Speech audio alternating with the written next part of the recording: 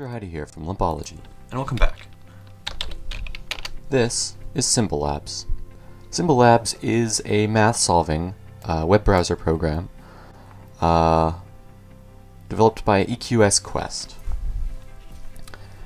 And, well, it's handy, but it's got a problem.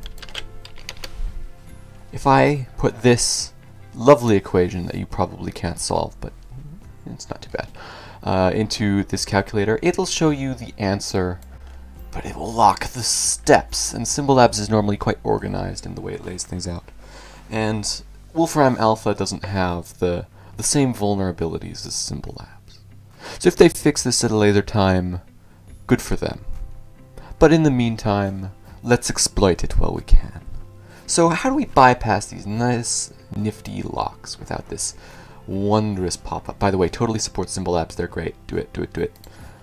But anyways, open another instances of Symbolabs and type something along the lines of x to the power of 2. Ooh, look, equation. Let's do that. Okay, excellent. Here's what we need. These lovely, lovely plus symbols are our friends. So we're just going to hit F12, and we're going to open up our inspector.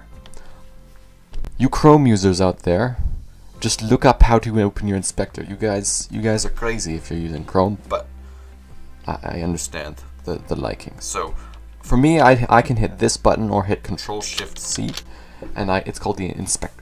It's an element inspector. So I can just go over to this plus symbol, click it, and I find this lovely little bit of HTML that will be in the description below. So right-click this, or well, just hit Control-C really. That's all you need to do, and now we're good. So we're gonna hop back over to this derivative, and we're gonna open up the inspector again.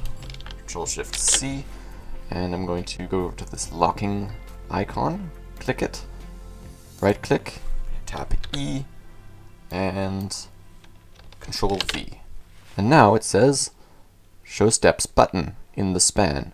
And if I click out, it has now got a nice little plus symbol next to it here. So if I click that, oh my gosh, the steps have been revealed.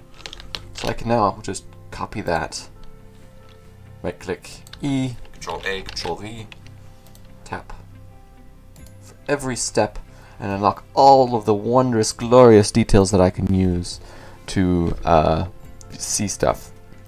And this stuff is nice because it gives you a nice description of how everything works, and it tells you the rules and so on and so forth. And yeah, it doesn't work on everything. Once you get to higher level math, you just can't use online calculators. It's just not the same. But well, while you're in the low calculus 30 style stuff, it still works. So give it a go. Obviously, I do not condone cheating. Also, you should buy it, because Symbolabs is pretty good. But if not, you can always bypass it, like so. And this is me also giving encouragement to Symbolabs, fix your software. Thank you for watching. I'm Heidi.